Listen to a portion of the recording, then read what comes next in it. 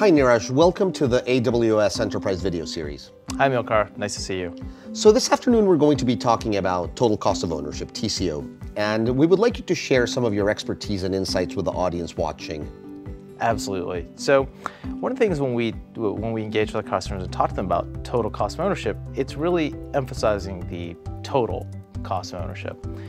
In particular, what I mean by that is if you go to the AWS website, you can find out pricing of our services. It's all publicly available.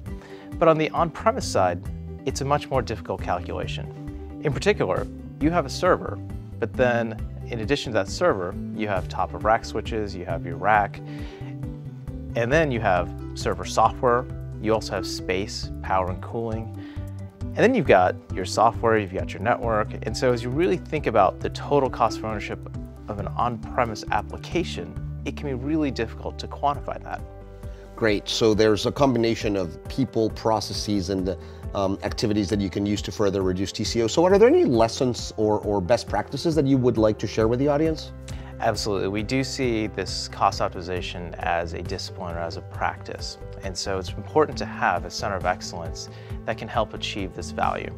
And so that's a combination of understanding when can I use reserved instances and elasticity, but also where can I use new technologies? Can I use serverless technologies, for example, like our AWS Lambda? Or can this workload, can it handle Amazon Spot and fault tolerant? And so there's lots of different mechanisms, and I think the key thing really is having a disciplined organization and program management office that can help to identify those cases to further reduce costs. Awesome. So this has been very insightful. Any last words of wisdom that you would like to share with the audience? Anything that you really want to take home? I think the most important thing is to define what you want to achieve by moving to the cloud. And instead of just defining it specifically, it's really a matter of how do we measure the value? Is it cost? Is it also going to be around our staff productivity? Is it also around our service level agreements and security posture? And what about agility? Are we improving the agility? And also specifically putting metrics around it. So how long does it take me to procure a server today? We found that that's a really good proxy for identifying agility benefits. Or how long does it take me to deploy from test to production today?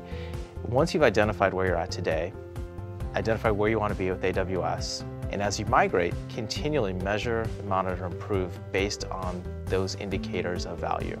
Great, this has been extremely insightful. Thank you, Neeraj, for your time. Appreciate it. Thanks, Emil Cars. Nice chatting.